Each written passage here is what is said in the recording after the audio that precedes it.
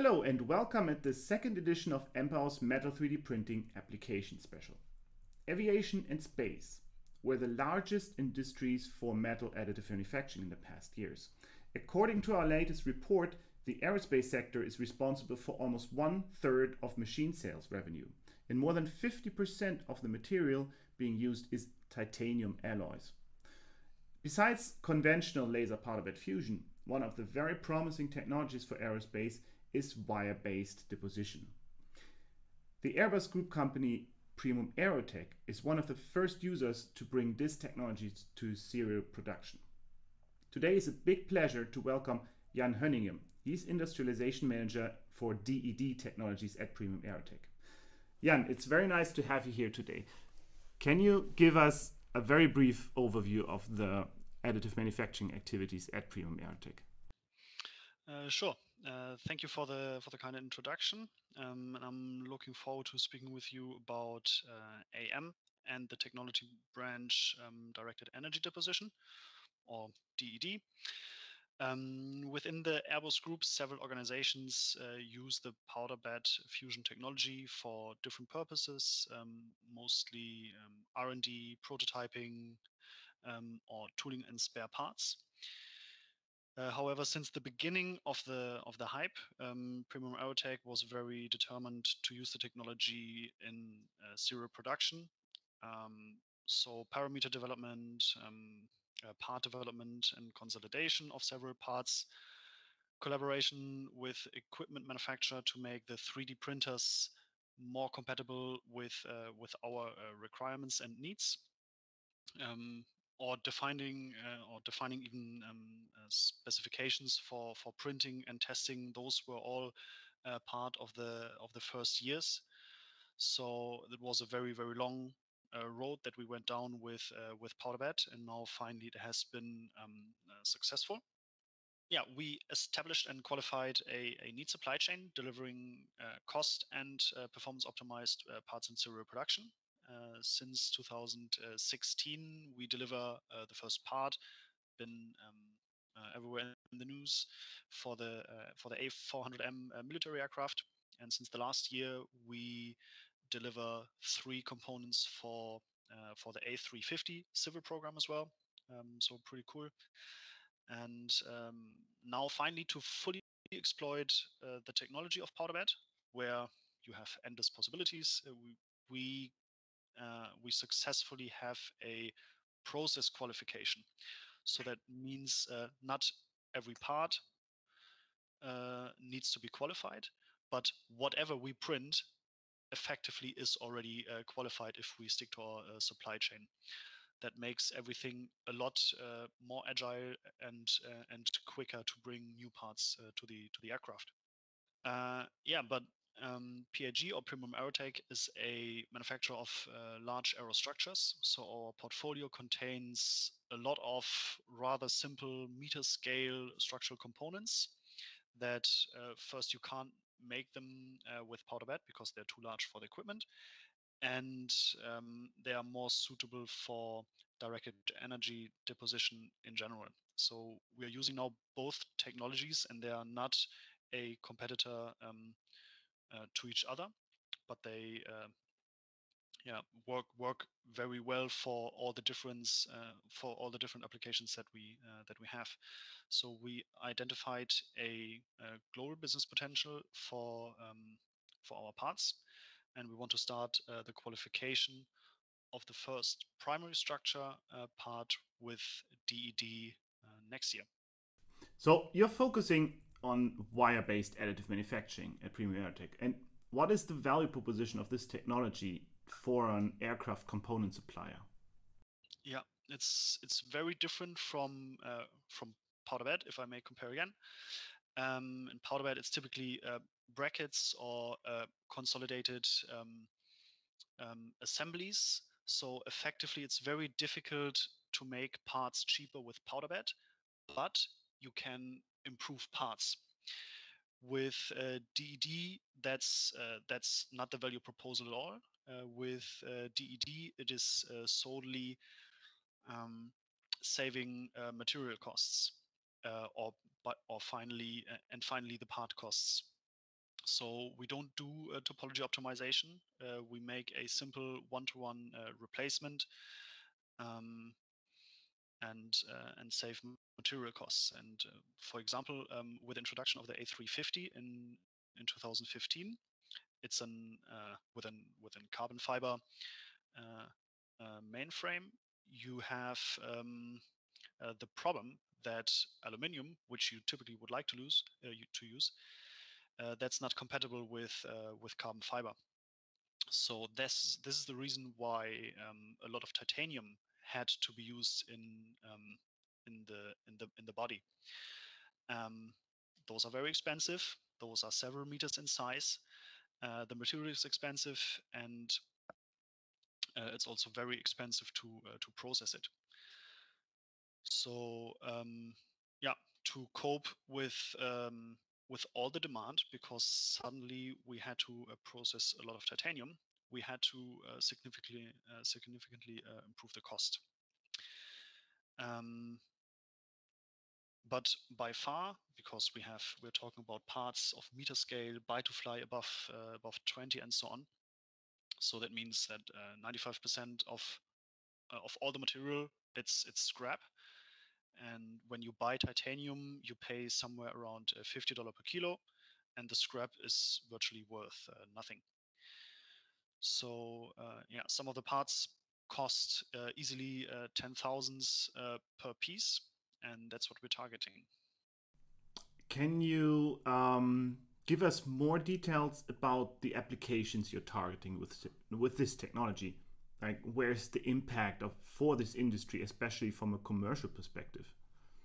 Okay, so for our industry, I guess it's very different from other industries.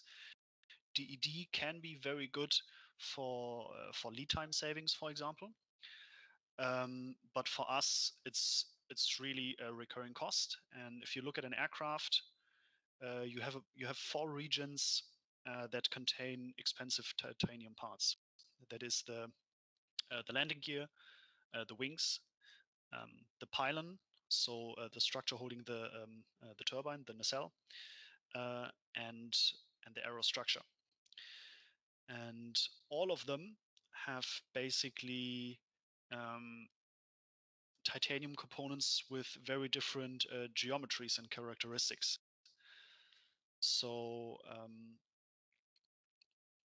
you can and furthermore, they might look very, very different from each other, but they have one thing in common. Apart from that they are expensive, they're also very, very critical. And introducing a new technology comes typically not in the way that you introduce the most critical parts first. You have to introduce small parts with low criticality in the beginning to show the authorities that you're able to install this part in industrial environment, and then you may go to the more interesting parts. Unfortunately, there are not so many low critical parts, so that's a bit of the challenge that we have. But we are trying to mature this technology, and once it is established, you can have another commercial advantage, which is when you're happy with the technology and when you're very confident about it, you may use it to make parts with it that you cannot any other way. But then we are not, and that's when we talk about next generation aircrafts. For the current generations, we are looking at one-to-one replacement. Okay, so no design optimization, but you print a raw part, a raw bulk part, and then you use a conventional machining process, just yet you have less scrap material around. Correct.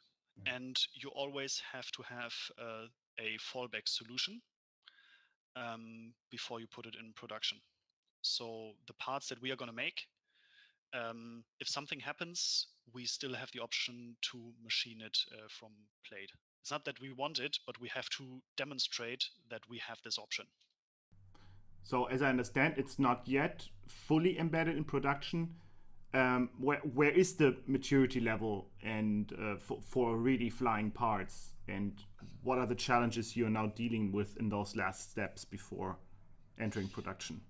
So from my experience, I think it is already relatively mature, but because of what I said is that it mostly targets the most critical parts on the aircraft.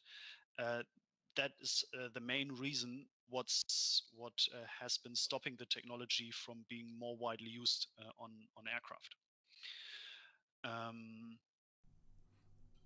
So does that mean the technology actually doesn't really have to change? It's mostly on the user side to implement it, to accept it, and to make all the proofs that need to be done.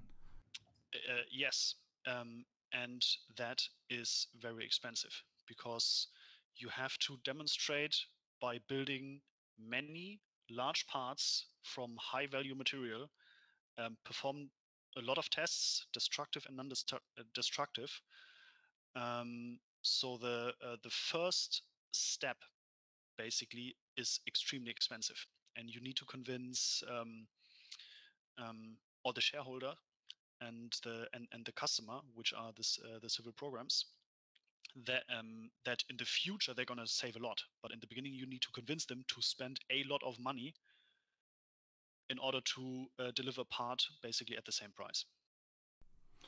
Up to your estimation, what kind of forecast can you give us from your experience now and from your technical perspective? When will parts be ready? When will parts be flying in aircrafts that we are flying with soon again, hopefully?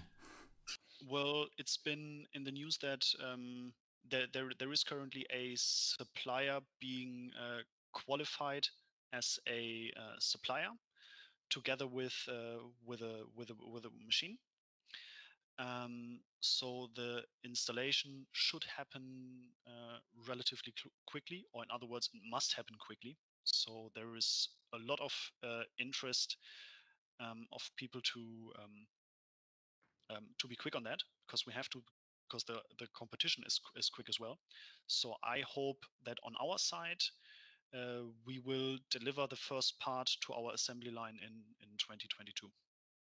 We talked a lot about technology now, and but I think it's also always very interesting to learn a bit more about company struggles and company challenges and success factors to implement this technology. You mentioned already yet that you have a large investment for qualification efforts, but besides that, how do you deal, for example, with